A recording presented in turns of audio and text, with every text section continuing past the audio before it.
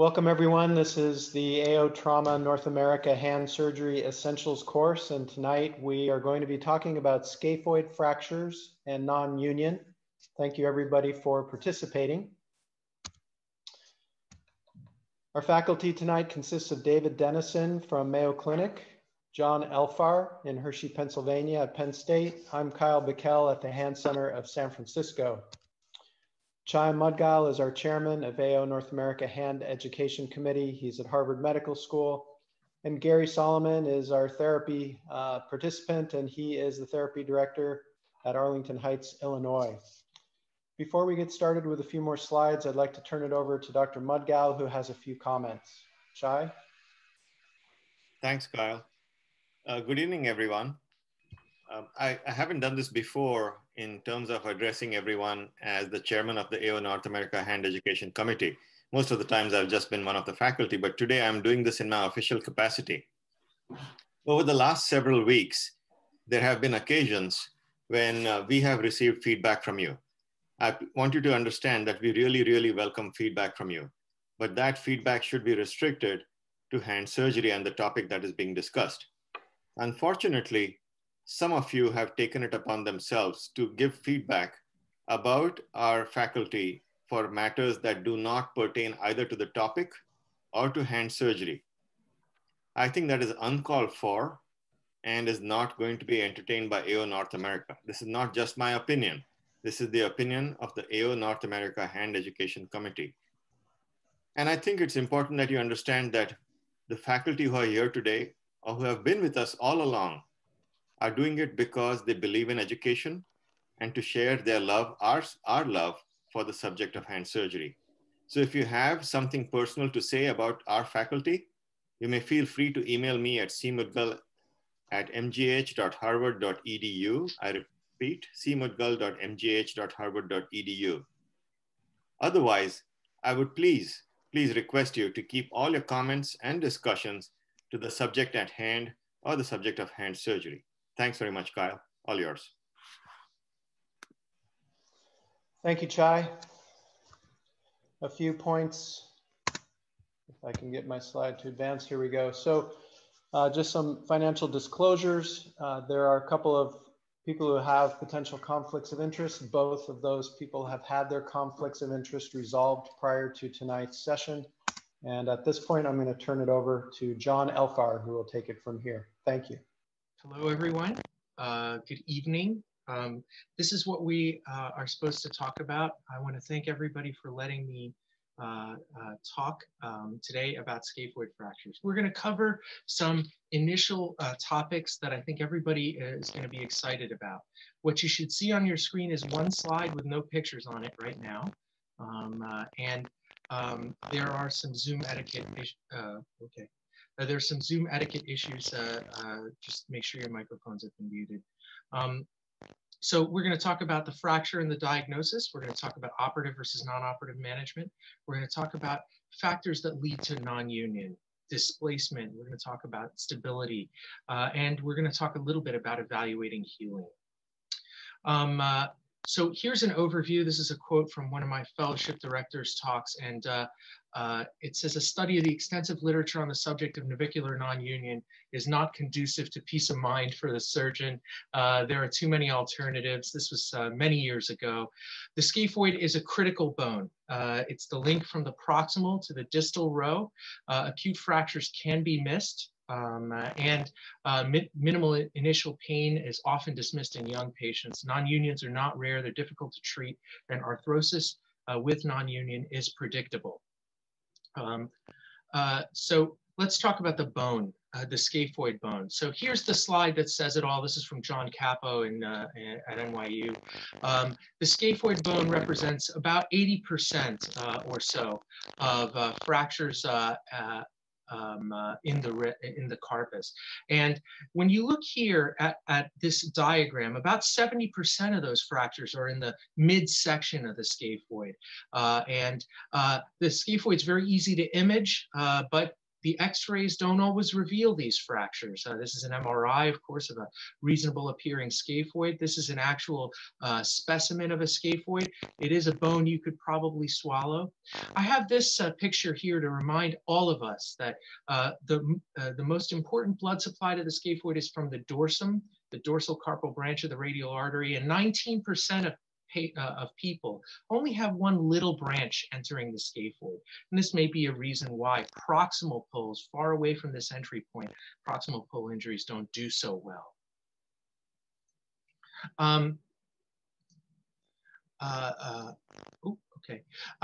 So there's an issue of whether or not we're missing something, and classifications for scaphoid fractures. We're going to use words like stability. Well, what does stability actually mean?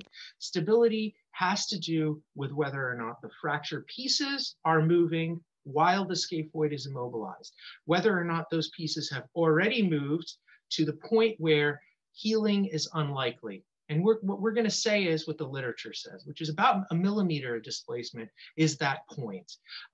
There are many classifications of scaphoid fractures, and there are many orientations. You can see here where my mouse is, orientations of scaphoid fractures. And generally, these proximal pull fractures do more poorly than fractures in the distal portion or the waist. And these represent, as I showed you before, about 20% of injuries. This is an unstable fracture. And what you're going to see here is that this fracture represents a twisting of the scaphoid, not just a displacement like a distal radius, for example.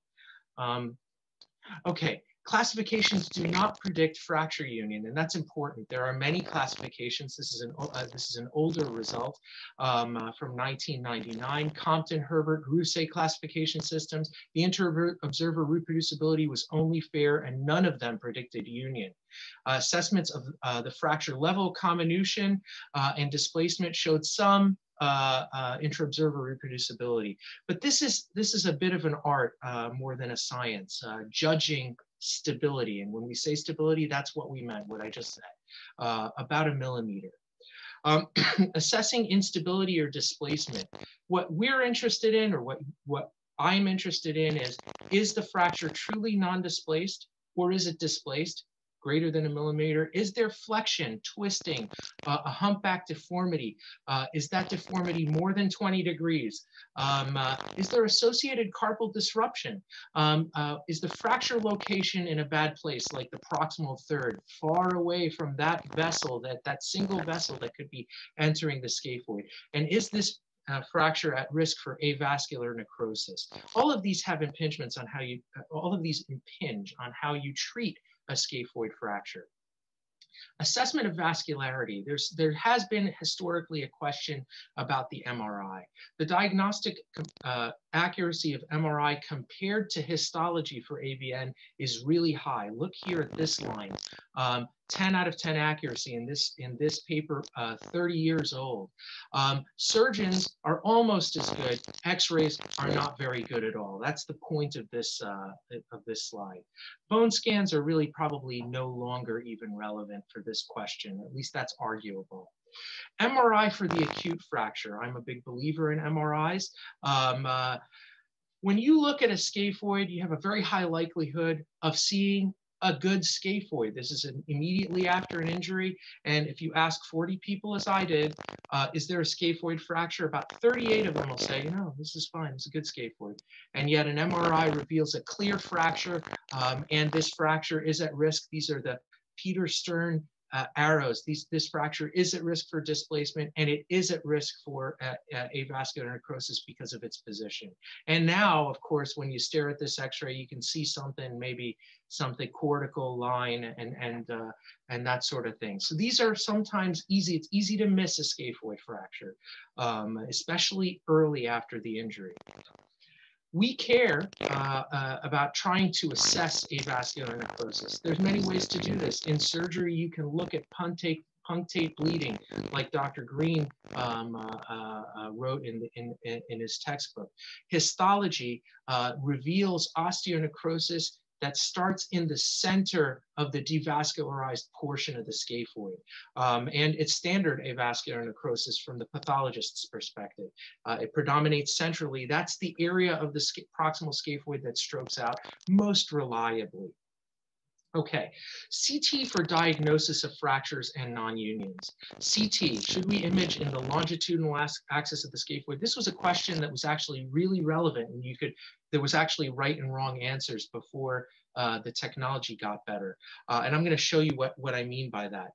CT is a good imaging technique for diagnosing scaphoids. It's certainly better than these things I wrote meh next to, like cineradiography, arthrograms, and I have a case, if we end up having time and you want a case, I have a case of arthroscopy for diagnosis. It is good for confirming non-unions. It's good for evaluating degenerative joint disease. I think a lot of people nowadays use CT scans for confirmation of union. I do, and we can argue about that later. And it's great for assessing humpback deformities. What is this longitudinal axis CT?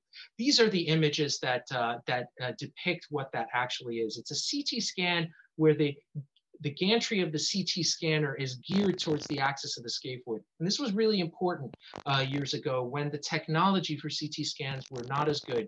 Ask any radiologist nowadays and they'll tell you, you know what, they don't feel very strongly about this anymore. I personally do not, and I've never used these dedicated longitudinal axis CTs.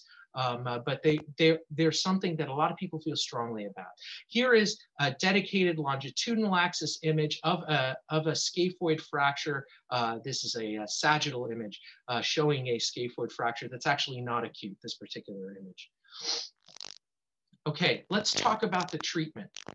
The basis for immobilization of the scaphoid fractures is a very old concept. It started in military recruits where patients were diagnosed early and they were immobilized very early, immediately after the fracture. Immobilization was in plaster and it was for an extensive period of time, usually at least 3 months, and it extended in some patients to over 6 months.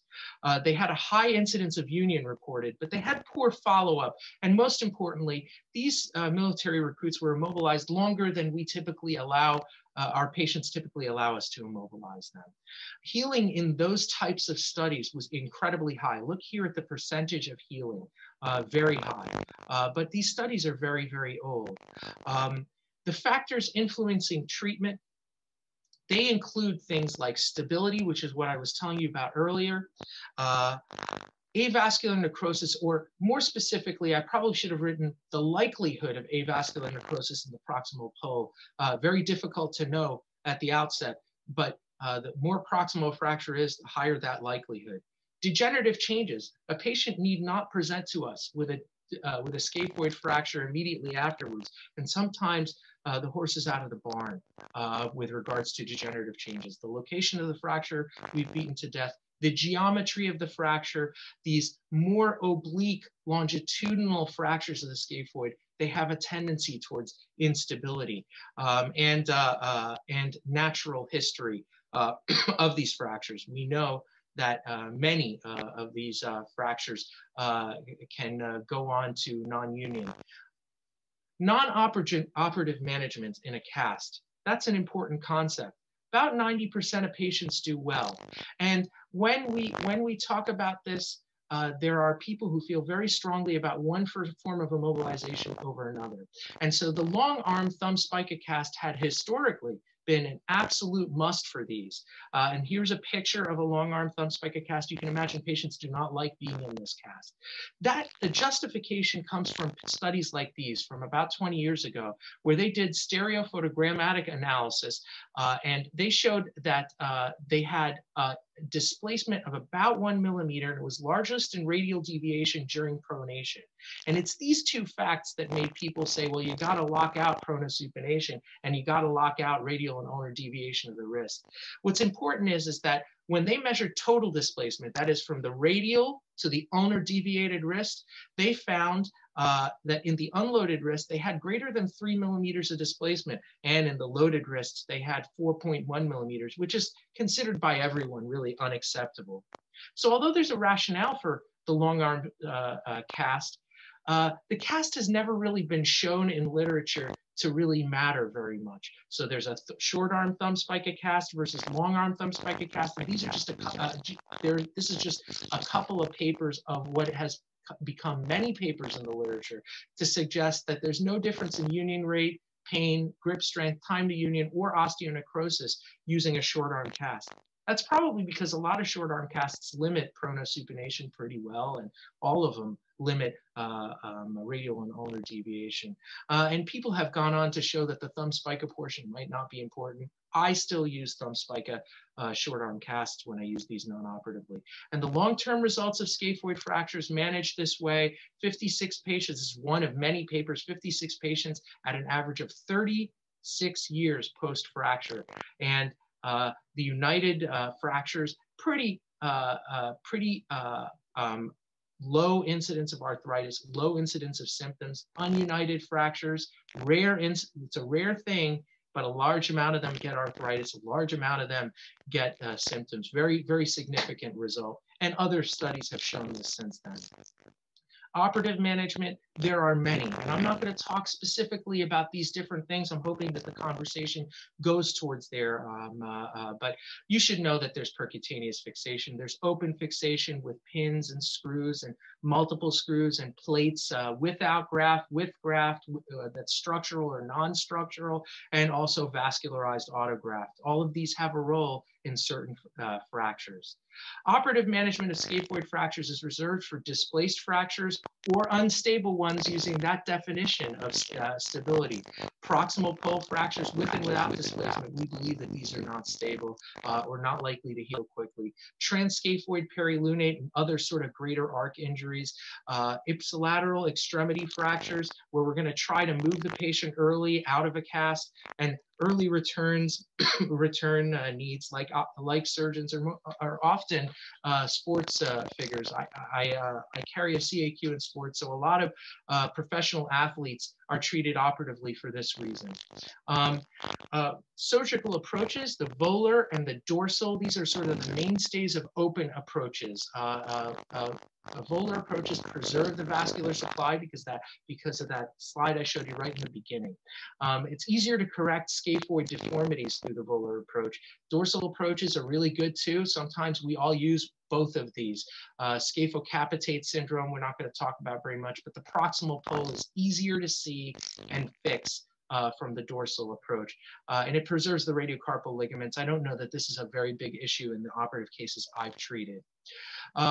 Yes, you're supposed to treat proximal pole fractures operatively. There's tons of literature on this, but this is a recent, a relatively recent paper. 34 progressed to non-union proximal poles that were treated non-operatively. Yes, you're supposed to treat displaced fractures operatively. Relatively high non-union rate and displaced fractures treated in a cast. Non-union, these are the last couple of slides here. The natural history of scaphoid non-union has been investigated, not to death, but it has been investigated. And early on, you see changes only in the scaphoid, but then it progresses over the next 2 decades to pancarpal degenerative joint disease. In another study, 56 that included 56 untreated scaphoid non-unions, about 100% of them, almost all of them, 97%, progressed to some form of degenerative joint disease after 5 years. So the incidence increases with time. So I think that it's pretty clear that non-unions can lead to problems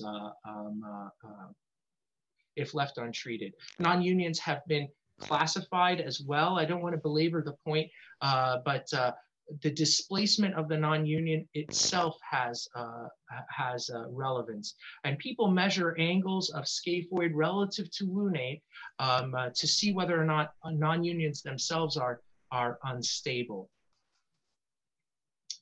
I'm not going to talk much about that.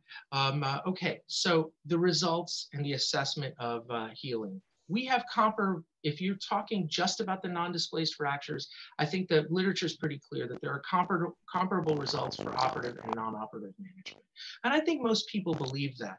The non-displaced stable fractures do well in a cast.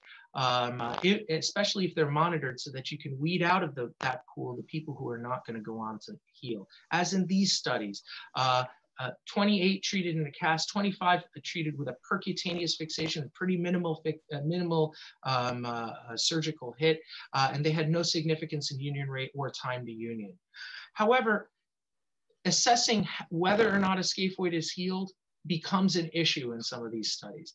I think most people believe that CT scans sometime between 4 and 10 weeks after treatment has been initiated is sort of a gold standard for figuring out whether there's bone bridging. This comes from studies of other things like intervention A versus intervention B, and the CT scan is used. People who are being treated non-operatively, I check CT scans a little earlier in this period, like 4 or 6 weeks, to decide on whether or not healing is progressing. But in operative cases, I usually delay that same study because I'm interested in knowing whether or not the surgery worked. I want to give the surgery as much time as possible. So many of us have a different standard for operative and non-operative management in this range. And you want to be careful about bone bridging because, you know, anybody can call one little spicule of bone bridging, but that spicule can resorb if there's too much motion, especially when you're thinking of taking a patient out of an immobilization early.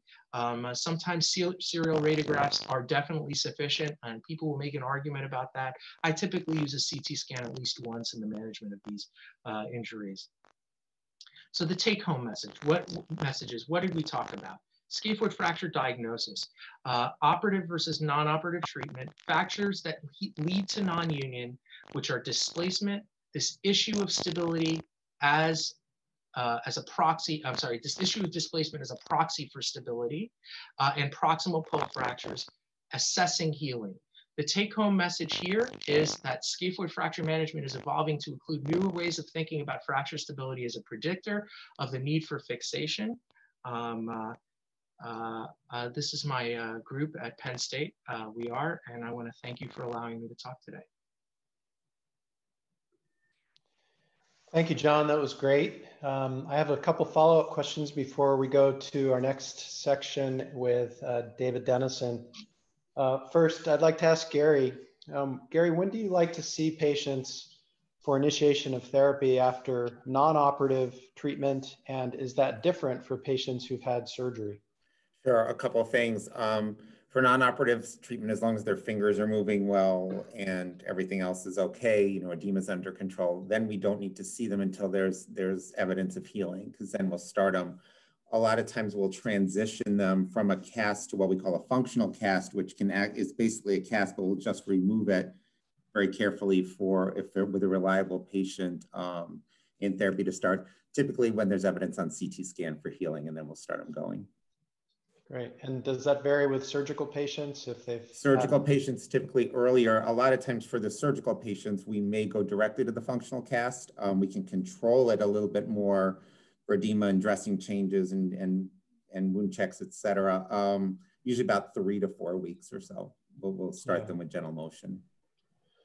Yeah, it's interesting. I think, you know, those of us who do treat a lot of these surgically, even some of the non-displaced fractures, the trend has been to get them moving earlier and earlier if they're reliable patients, so that you can avoid some of the secondary consequences of prolonged mobilization after surgery, knowing that if you have stable internal fixation with a good compression screw, they're unlikely to displace. So I think that's a really important point in terms of minimizing the morbidity of treatment in these patients. Sometimes recovery is actually faster with surgery than with closed casting. Agree. Thank you for that. Chuck Cassidy, can I ask you a question, Chuck? Are you here? Absolutely. So, you know, we hear a lot of talk about MRI and CT scan evaluation and scaphoid fractures. When do you personally like to use CT, and when do you like to use MRI in evaluating scaphoid fractures, both acute and chronic injuries? Sure. Yeah, I appreciate John's comments. MRI is very sensitive. It may be too sensitive in some instances where you can have a quote bone bruise of the scaphoid without a fracture, whereas the CT is better for looking at actually cortical break. And so for me, if I want to prove that there is a scaphoid fracture, I know it's broken, I just want to prove it, I get a CT. If I know there's something bad going on with the wrist, but I'm not sure what it is, I'll get an MRI. And then in terms of treatment of non-unions, do you prefer MRI looking at vascularity, or do you think CT is more reliable in terms of collapse and resorption? What's your protocol for evaluating a non-union that comes into your office, say 9 to 12 months after injury? What's your go-to evaluative study? As John kind of alluded to, the proximal pole non-unions tend to be better aligned, whereas collapse occurs more in the waist. So I look at it, in terms of the structural issues for a waist fracture, I would definitely get a CT over an MR. MR, I would say it's very common to see altered vascularity to the scaphoid, and that is not necessarily synonymous with avascular necrosis. And so for me, if it's been, if it's been 9 or 12 months, and the patient truly has avascular necrosis, you're going to see it on a plain X-ray. And so that is sufficient for me in terms of assessing the vascularity. Occasionally I'll get it for proximal pole, but in general, I use CT to evaluate for, structural issues in terms of the type of graft, the approach, surgical approach, MRI more for proximal pole. But I think, if it's long-standing, the X-rays tell the story. Good points, thank you. Chai, one last question before we go on to Dave's session. What are your thoughts about CT evaluation of healing? Do you feel that a CT scan is always necessary to determine that a patient has healed after treatment, either with casting or with surgery? So my answer may be a little biased. That's the first disclaimer. I do believe that a CT is essential. In the old days, we used to rely only on plain radiographs. And I found that it is not uncommon to have plain radiographs look promising, only to have patients come back a year or two later with this supposed non-union or a new fracture. And so I started doing radiographs, CT scans at about 12 to 14 weeks. I initially used to do 2 sets of CTs, one at 8 weeks and one at 12 to 14 weeks. And the problem with doing one too early was that the radiologist report always said partial union, which caused the patient some concern. So I eliminated that and just go to one for 12 to 14 weeks. And what we found that 12 to 14 weeks, if you have 50% union of trabecular growth across the fracture site, that is a reasonable guideline to say that's healed. So I have become, the pendulum for me has swung the other way. I use CT all the time for union. Okay. But it's a biased response. I do have some data, but it's biased. Yeah. Well, I think all of us have our biases, and some of our treatment is inherently anecdotal. And so it's good to get opinions from a lot of experts. So thank you all for your comments. Dave, you want to take it from here and share your screen with us? Thanks, everybody. Sure. Welcome, everybody. Thanks for joining us this evening. Hopefully mine will come up here. Let's see. Okay, sorry, everybody. All right, so hopefully everybody can see that. So first of all, I just wanted to thank my colleagues here, also my teachers and my patients for all the stuff I've learned. And some of my colleagues added some cases for this. And in particular, also, I'd like to thank AO and everybody who's taken the time to visit with us, and John for giving us a great introduction so I can have a little more fun with jumping into some cases. I think what I would like, again, keeping in mind that this is for essentials, I would like to have everybody make sure that they can understand the different types of scaphoid non-union, and then choose a treatment plan for displaced and non-displaced fractures. Figure out when you want to use a structural graft or need to use one, as well as cancellous graft, and when you're going to consider a vascularized graft, as well as determining when it's healed or not. The scaphoid non-union data, you need to know who you're dealing with, how old they are, if there's arthritis, and John talked about a lot of this, so I won't go into too much, but understanding their activity level, if they're going to smoke, through the trying to get this to heal. CT is very helpful understanding the alignment, if there's arthritis or other problems, and you can really, I do use this scaphoid oblique to understand the deformity of the scaphoid, to understand how much we need to fix it. MR, we do look at for AVN. I think it's a combination of looking at your imaging as well as if it's bleeding or not at the time of surgery, and then deciding about salvage. Now, I went out on a limb here. I took a different approach to this. I think that if everybody is looking at these for the first couple times, you really have to have an understanding of what types of non-unions are you going to deal with. There's lots of classifications, atrophic, and if they're displaced, and lots of things, but a lot of them come down to whether they have a humpback deformity like this, or whether they're cystic like this, or if they're a proximal pole and there's hopefully not too much displacement. And don't forget about the ones that we create, sort of, if you will, the ones that we operated on and they didn't work. So I find that pictures are easier than words. So I drew a couple pictures to see if this will help. And we'll start with the humpback ones.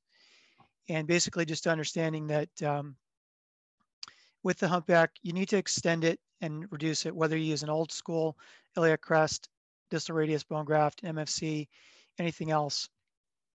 And then whether you're going to use a screw, some people are using K-wires and cancellous graft, or screw and graft only. Some people are using plates. Again, K-wires, PC hose, showing that this can work.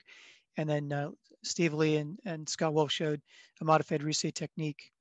If you're going to look at the proximal ones and you have cystic graft, a cystic non-union, you might be able to fix this in situ, maybe add some graft to it. If there is a defect or a deformity here, along with that, we found, Alan Bishop in particular, and the group here has found that if there's a higher degree of deformity, that something like an inlay 1-2 ICS array is not as reliable for healing. So keep that in mind as well. So this is, excuse me one second, I just have to play with one part of my section here.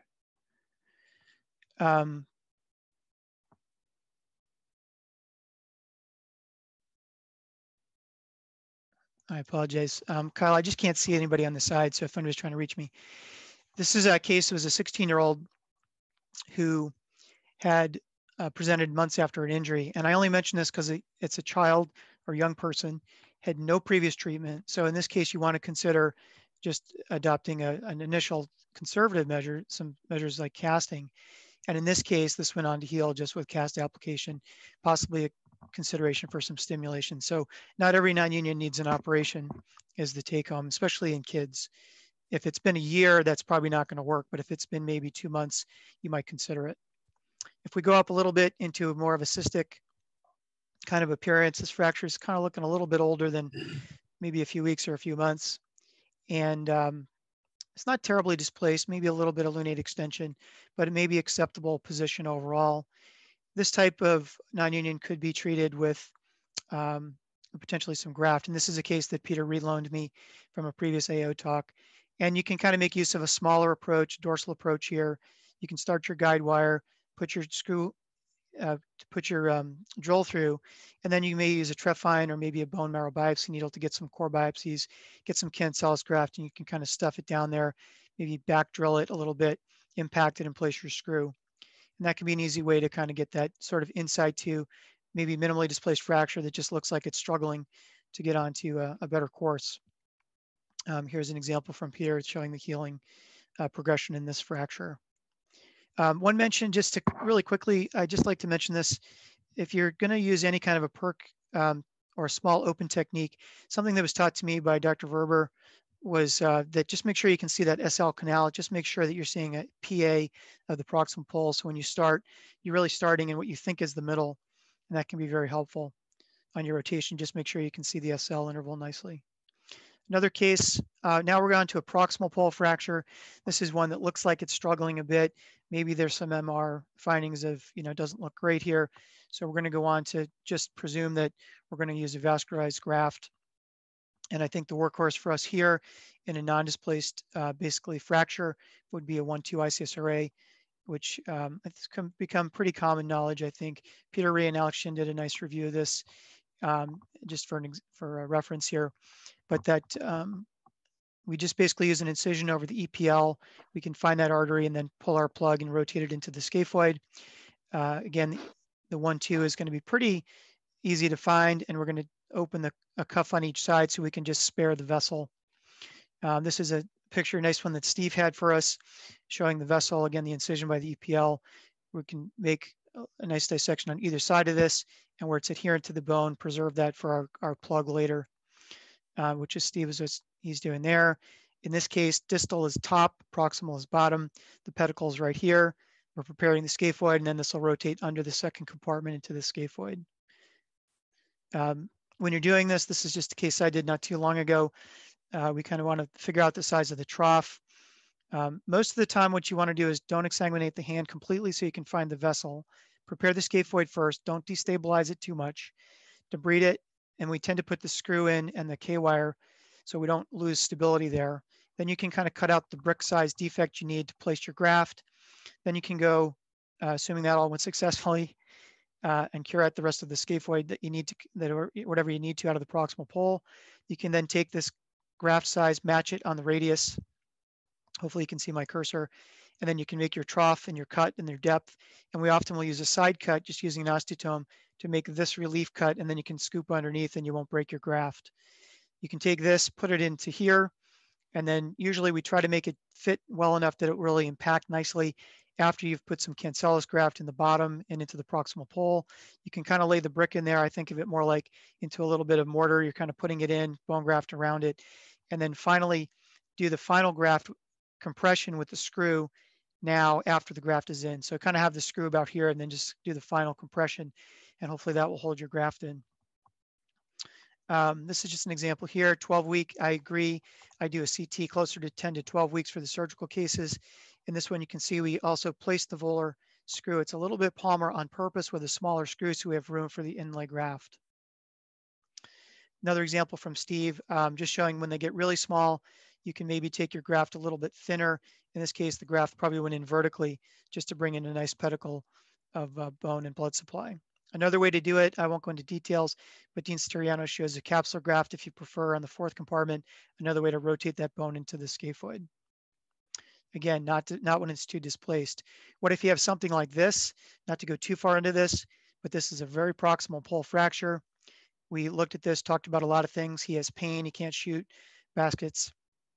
And you can see it's very small. And if they get really small and they don't involve the SL, in this case, it was very volar.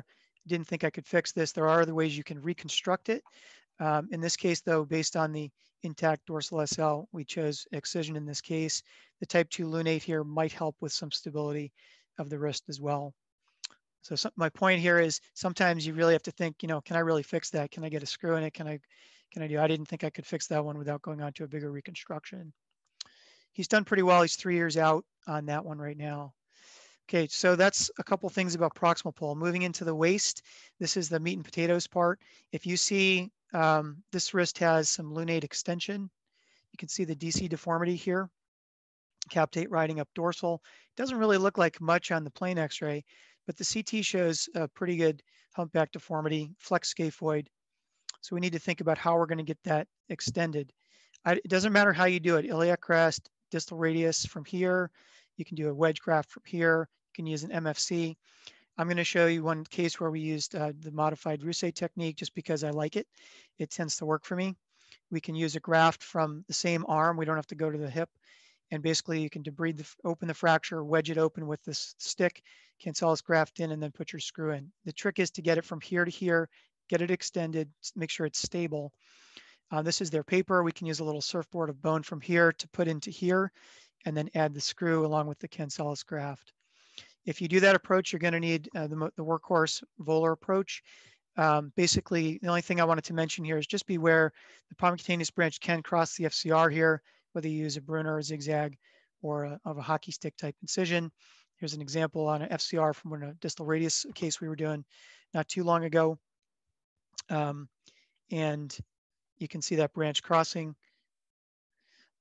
Just protect it. Deeper, we're going to go through I tend to still do just a classic incision here. There are other ways to make a flap to try to avoid that, but I think as long as the lunate and the long radial lunate are okay, we don't run into too much trouble. A bump and extending the wrist is critical to help see into the fracture. And you may also use a lamina spreader to look in there pretty nicely. You can see the distal pole here, proximal spreader here to open it up and to work inside that. You can also use a radiolunate or even a radioscaphoid pin to hold the proximal pole if you need to. We can extend it can slip that graft. You can see the cortical strut, and then we've added cancellous graft, and then we can put the screw in once the scaphoid's reduced. And I think you can see that the lunate looks a little bit better here, less extension. And we've done it all within just a small extension, just like everybody uses for a volar plate. This is going on to heal. CT scan at 12 weeks, not the perfect one. You do have to be aware of bridging, but you can see nicely where that strut is there and the screw is there. Kind of a small scaphoid too. This was a small female, but the scaphoid sagittal oblique is shown here. Again, I won't go into this because it's been discussed. I think that whole thing about 50% at 12 weeks is a pretty reliable thing to go on and let people use their wrist if it looks healed at 50%, bridging at 12 weeks. This was basically looking at non-operative treatment, but basically if around 12 to 18 weeks, if these fractures in Dr. Singh's study of non-operative scaphoids, if they had some bridging by this time, they all went on to heal. So bridging, as long as there's some at that point, is reassuring. If there's none, you probably should be concerned about that. Okay, so we did waist with a humpback deformity. Here's another example. This one's a little bit, again, that doesn't look doesn't really look too terrible, but we can see a cyst here, extension. Not a tremendous intrascaphoid angle elevation here, 71 degrees, but I still felt this was struggling, maybe some vascularity issues, and we chose to go volar on this one. We chose to use a different graft in this case. Dr. Mathlin showed that this can be a good graft, palmarly, as long as you preserve the volar carpal artery. Their study was a little bit, you have to be careful. They didn't say that it's particularly used for ischemic necrotic fractures. Most of their fractures are a little bit better than that, but it's something that we have used in cases. Here's from his report. It's not too hard. Again, it's in a very common area where we all work for distal radius fractures. I think that has some merit. You can isolate the artery, elevate your graft, and then you can move right over to insert it into your reduced scaphoid position. So it's one you should have in your armamentarium. It's not too hard. It's right there. You do have to be careful on the exposure that you don't go through that vessel. You see it most of the time when you're doing a distal radius graft. Here's just a K-wire showing so I don't get too far into the radius reduction. You can see the edge of the graft in there. And then we have made sure that our screw goes across the fracture. All the screws are across. You can use either short or long threads. We used long threads here. Fortunately, they went all the way across. And I think you can see a little less DC in this case.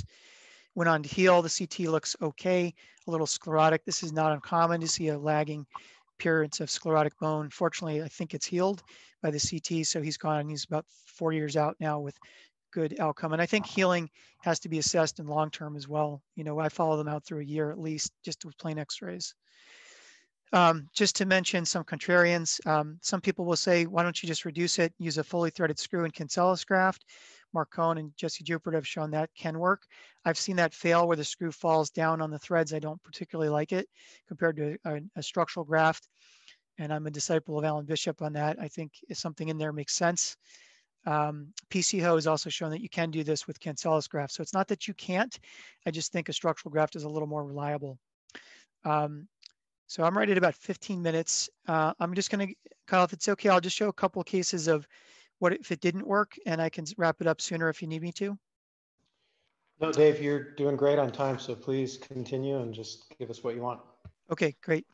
What if it didn't heal? It's important to know these because a lot of the times you're going to have these, and sometimes you caused them and sometimes you didn't, and it doesn't matter because the patient's sitting there going, what are you going to do for me? So a couple things. This is one I did in fellowship.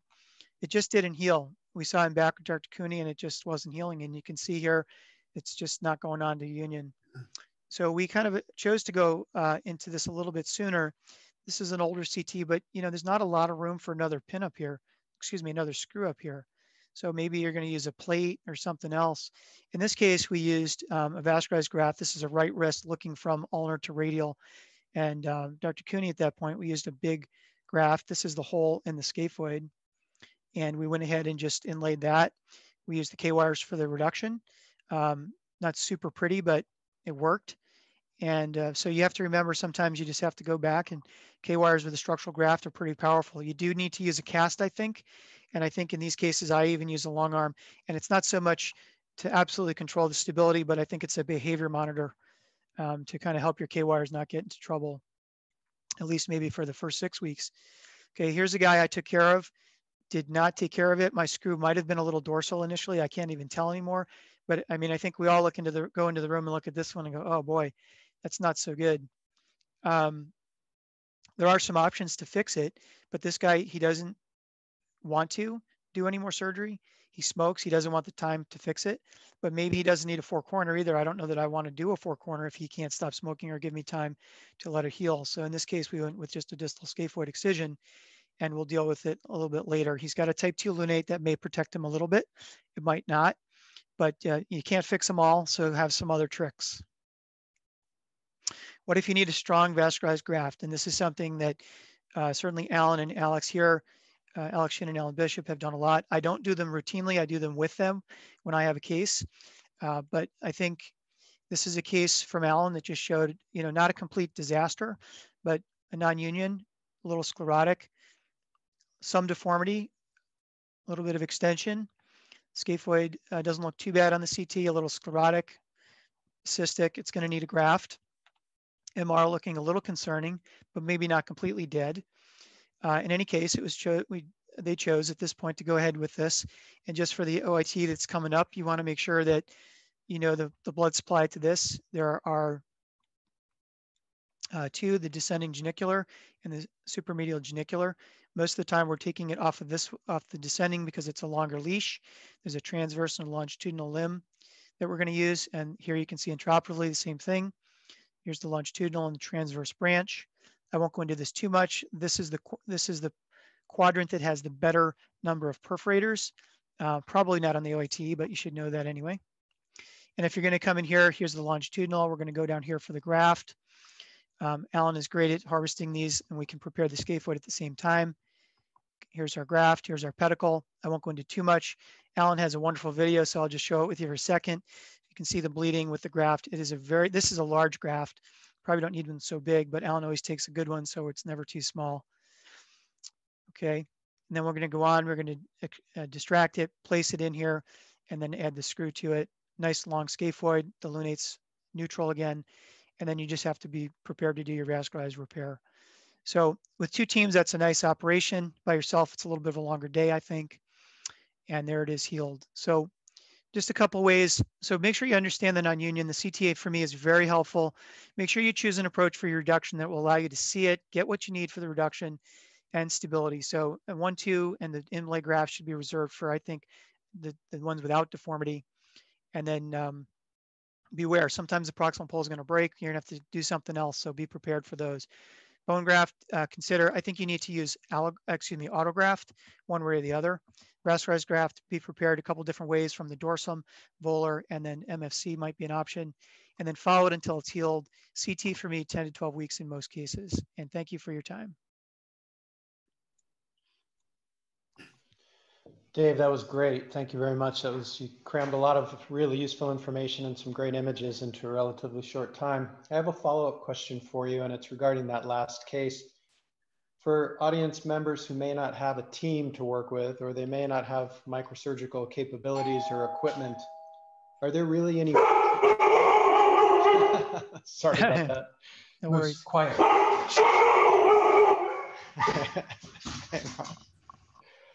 Sorry, doorbell. For people who may not have microsurgical capability, give me 1 second.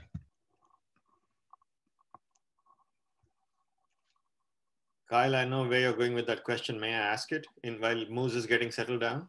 Yeah, I think I'm good. So sorry about that, everybody. Are there any inherent benefits that have been proven with MFC free flaps over other forms of grafting for scaphoid non-union? Or is it just simply a surgical preference that, some people have and that's why they use it?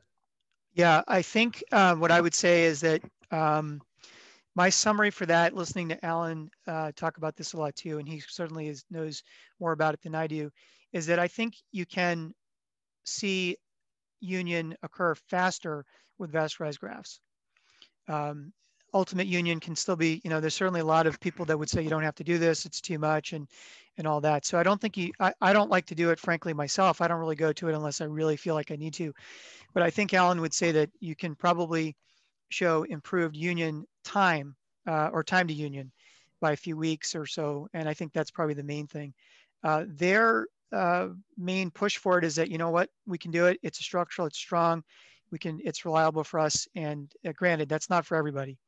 And a lot of us here don't do it all the time. We will go to these other techniques. Sanj will, I will, and just use it. It's nice that we can use it as a backup here though. I don't think it's the cure all for all of them. I guess my question was more differentiating between vascularized grafts like the 1,2 ICSRA or the Methuen graft versus the MFC free flat. Because I think we all agree that there are still roles for vascularized grafts over non-vascularized, but is there any inherent benefit of the MFC by itself relative to the other forms of vascularized bone grafting? I think I would probably just, if I'm understanding the question the best way you want me to, I think the biggest thing about it is it's structural and you can put it in the front and jack it open. I mean, you get that benefit in addition. You know, the knee issue always comes up. It's certainly, you know, we're lucky enough that I would say that here where Alan takes a lot of them and Alex, they do it a lot and they can get around and know where the nerve branches are and worrying about that. If you're doing this on occasion, I think you might run into more trouble with that. And I think I've seen a lot of the patients do well with this knee graft without much big problems. But, you know, everybody's a little bit worried about that. So I think you should use it with, you know, when you have to team up, don't do it on your own the first time, I think. And, but I think that large chunk of bone is probably the main benefit in addition to, you know, being vascularized. Having said that, I mean, I've done a lot of Methuen grafts and it's really my preferred vascularized graft for a mid-waist humpback with pretty significant resorption. And I can get a really large piece of bone based on that volar radial cortical branch. So, you know, I think the jury is still out in terms of the true benefits as far as evidence-based evaluations of outcomes of the free flap from the knee versus local vascularized grafts. But, you know, I think it's important for people in the audience to know that there are a lot of options and that they shouldn't take one person's or one team's approach as being the only way to address these. There are a lot of different ways to get non-unions to heal. And I'd like to bring Chai in at this point because I know Chai's bias and his data. So Chai, would you like to speak to that a little bit in terms of the utility of even needing a vascularized graft of any type, whether it's a regional graft or a free flap? Yeah, let me muddy the waters a little more. Yeah.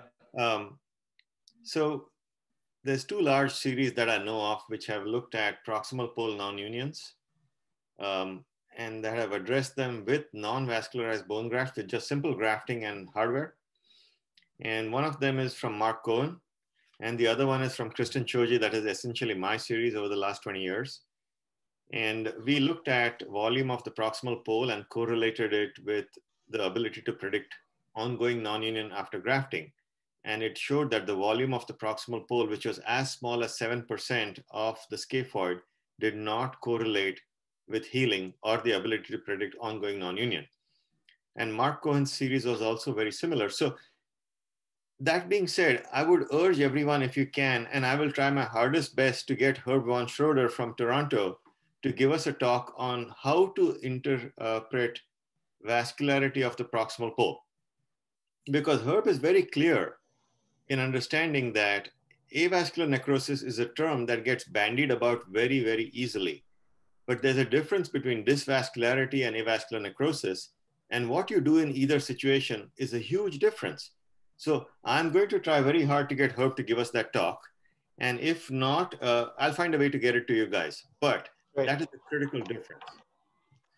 Thank you, Chai. Gary, can I ask you a question? With vascularized grafts, especially regional grafts like the 1-2, the 4-5, or the volar graft, there's a lot more stiffness typically for those patients after surgery due to the increased dissection, the tethering of the pedicle, and the healing that occurs after the more invasive surgery. Do you alter your approach, and are there modalities that you like to use in order to try to address that excessive stiffness that results during healing? Sure, and it depends what phase they're in, but initially I just like them, I always emphasize natural movement at first, so more of the dart throwers in an elliptical pattern and trying to get people comfortable using their arm and a lot of bilateral type activities. Once they are safe to really start going, besides like heat and stretching, I do like to use some either static progressive or serial static splinting with them. Serial static is a great way to start because you can just mold it into position and let them either spend an extended period of time in the orthosis and then bring it back a little bit more.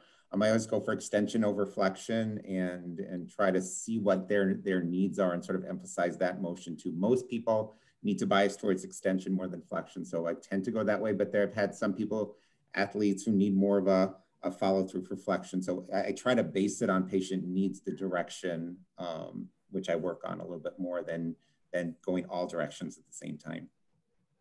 How about ultrasound? Do you find it useful in these patients in terms of softening scar, or do you feel it's a little bit worrisome with respect to vascularity? What's your feeling about it?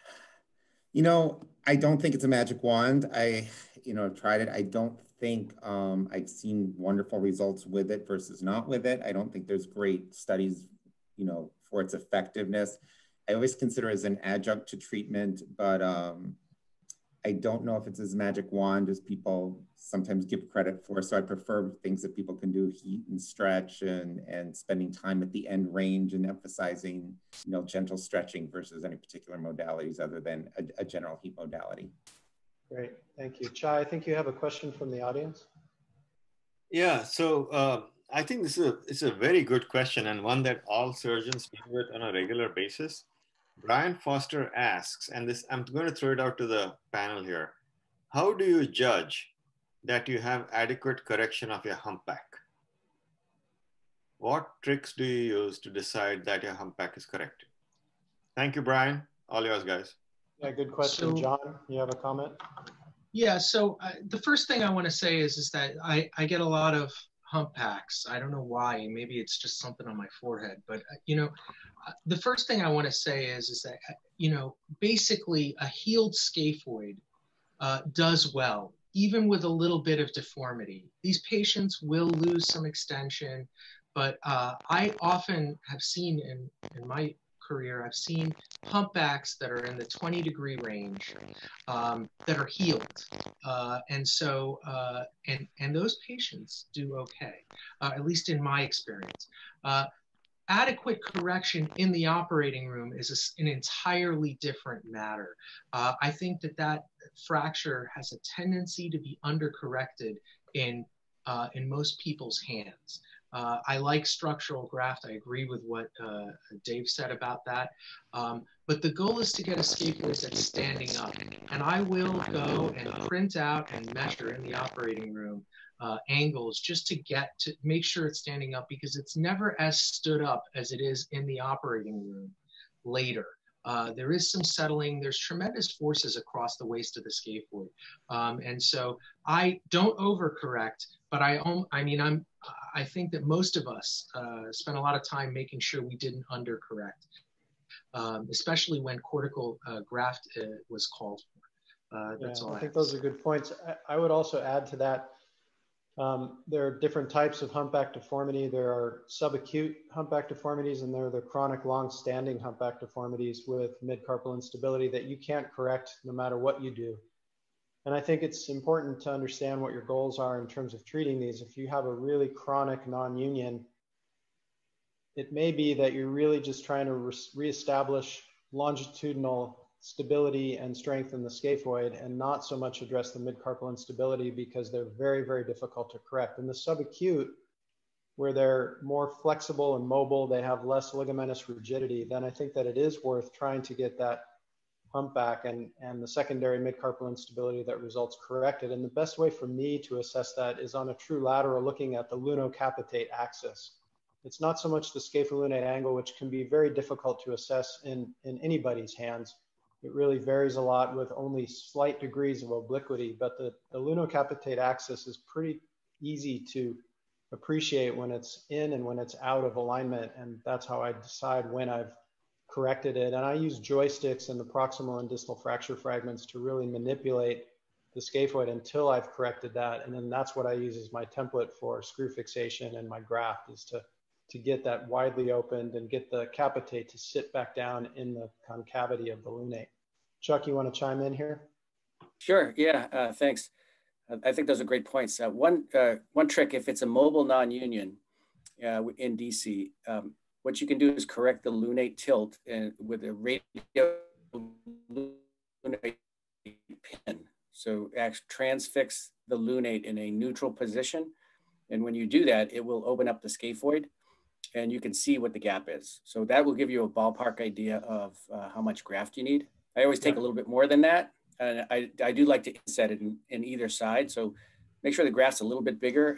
And you can take an osteotome. So say 6mm osteotome, stick it in there, give you a sense of what the graft size is that you need. That's a pretty simple trick.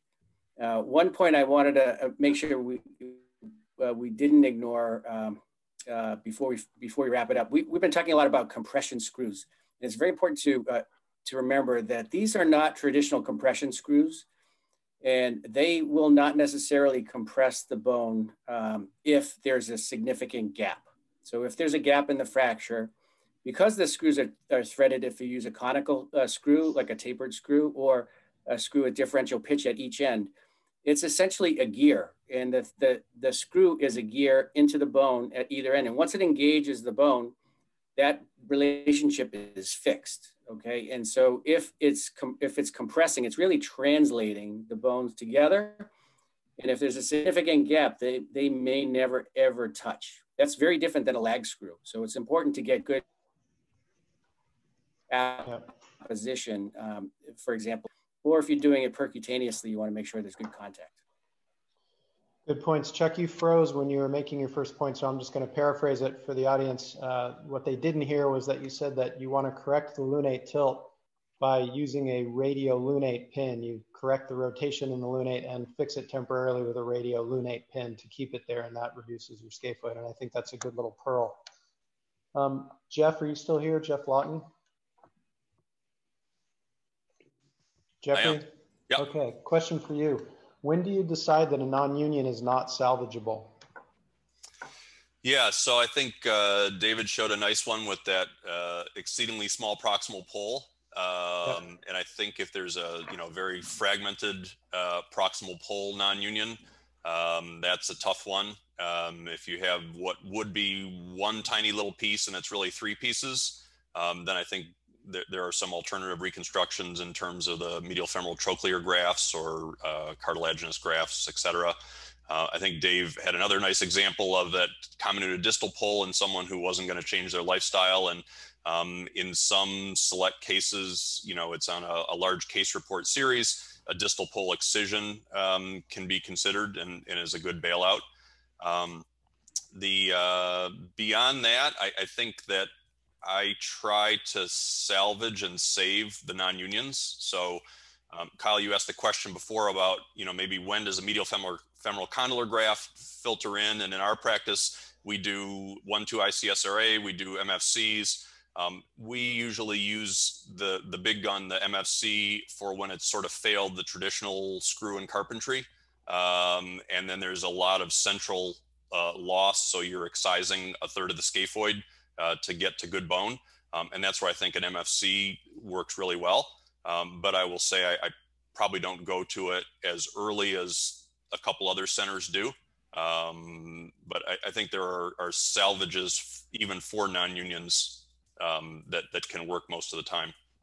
Yeah, those are good points. I think it's important to remember some of the literature related to outcomes for these cases. And Dave's group, Alex Shin, wrote a paper about 10 years ago looking at their retrospective cases after vascularized bone grafting. This was pre-MFC. They were looking at primarily 1-2 ICSRA. And one of the factors that doesn't get spoken about very often, but was really statistically significant and was correlated with a poor outcome, was long-standing non-unions of greater than 5 years. And we do occasionally see somebody pop into your office with a neglected non-union that's been there for a very, very long time. And even though it may look tempting to try to salvage that with even a vascularized graft, you have to be aware that the outcomes are probably not going to be as good as in a more acute non-union. So it's something to consider in terms of whether to proceed or whether to just go to a salvage operation like a PRC or a four-corner fusion. Kyle? Yeah, Chai. A question for Johnny. John, I know you've published a bit on this, and I think it's important for the audience to hear it from the horse's mouth, so to speak. Uh, how critical is it to have the screw perpendicular to the fracture surface or the non-union surface? You're muted. Yeah, so I believed it was when I read Tom Trumbull's article about central location. I believed that that the position of the screw, the length of the screw, and its orientation relative to the fracture were very important. I don't know that I can say that now, primarily because I see a lot of second opinion patients with screws placed along the long axis with oblique fractures that have healed. I believe in the AO principle of getting that screw as perpendicular to the fracture line as possible. However, we're talking about a small bone, and not everybody has the ability or skill set to go and find the right approach for that sort of screw. And having seen now, getting older, a few more gray hairs, having seen some that were done according to that principle of getting the screw absolutely perpendicular to the fracture, having seen a lot of them heal without that, maybe I've backed off of it a little bit. I will say also, the length of the screw has not been a critical issue in my series of these. That having a screw that goes as long as possible, maybe this is level 50 evidence, as they say, but maybe that isn't as important in my experience as it has been in the literature. I think that's perfect, because it segues into my remark in that if you look at Jeffrey Fisk's original data and Diego Fernandez's original data, they did not have access to the compression screws that we have, thereby proving that compression and screw placement and angle of placement and perpendicularity to the fracture and non-union makes absolutely no difference. More importantly, more recently, Dan Nagel's series, where he just used K-wires, showed that they heal just fine. So, and finally, if I may say, there is biomechanical data to show that whenever you put a screw into the scaphoid, in 24 hours, most of these screws will lose some degree of compression. So don't forget the threaded K-wire, the biggest secret kept in hand surgery. Yeah, I mean, and sometimes you just have to. I mean, has anybody struggled with a screw for a long time and it just isn't turning out well, and you end up with 2 K-wires and the patient does fine? You know, this happens to all of us. And Greg Summercamp has, I have his case if we end up using it. Greg Summercamp has this great example of arthroscopic assisted scaphoid reduction and fixation. And, you know, it's fixed and it's not perfect. That patient went on to heal very well, and it looks perfect on the X-ray, but the arthroscope tells all. So I agree with everything you said. Becky, we're running a little bit short on time, so I want to give you the last word, because you never fail to enlighten us with some of your pearls about therapy and rehab for these patients. So what do you have to say about what you've heard tonight, and anything you can add from a therapeutic standpoint in terms of treating both acute and chronic scaphoid fractures and non-unions? Hey, thanks, Kyle. I think for me, the most important point, and I make this over and over again, is the collaboration between the surgeon and the therapist. There is no better opportunity for you to train your therapist by helping them understand the surgical procedures you've performed and really allow them to get motion started and do functional assessments that can help their patients return to their activities of daily living and their work. And so I think the communication and the collaboration is essential to a great outcome, and great outcomes are fantastic for all of us, therapists and surgeons together. Great, thank you for that. Do we have any other questions from the audience? We're just about to close, and we want to make sure we give everybody a chance to ask any questions they have at the end of the presentation. There's no questions from the audience, but if I may pose a question to Gary and Becky. How often in a scaphoid non-union operative treatment do you feel the need to use a static progressive device to improve range of motion? And do you think that's really critical at all, especially for resource poor environments where some of our audience may be from? My first answer is not very often. Most of the time through normal rehab and activities and home program and follow through, we can get where we want to go. You know, I always stress with wrists, especially a little bit stability over mobility, and most people don't need to do it, don't quite need the mobility that they think they need. They need pain-free motion and good stability and be able to return to their activities. So I'm not going to fight for 5 more degrees and go crazy over things. I want them to be strong. I want them to be stable. I want them to be able to do things and think of the wrist a little bit more of a stabilizer than worrying about doing handstands and yoga poses sometimes. I think the only thing I would add to that is one of my favorite tests that I don't think people recognize as being as helpful as it is the modified Weeks test. And so basically you can really take your patient through the phases of kind of going from cold and taking range of motion, heating them up, doing a low load, long stretch, and understanding based on the change in motion, how much you can accomplish. That test, the modified Weeks test, helps you understand what orthosis to use and whether it may or may not be effective. And so I think that's just a huge opportunity rather than slapping on a splint and thinking if I just crank on this for a while, it's gonna help. Using data to support your choices is essential. And with that said, also, your choice is really only extension, because you're not going to splint them into flexion because you start having median nerve compromise the second you start getting for the long holds, you know, past 20 or 30 degrees. So it's really trying to get, I agree with what Becky said, but really it's the direction you're looking for is wrist extension and trying to meet the patient's needs if you're doing splinting for that. Great. Thank you both for that. And thanks to all the faculty. That was a great discussion. I think we all learned from each other, and hopefully everyone in the audience did so as well. Again, stay tuned for CME, which will be coming to you to fill out your CME credit claiming. And there is another session coming up a week from today. It's our final session in the series, and we hope to see you all there again. Thank you very much for participating tonight, and have a good evening.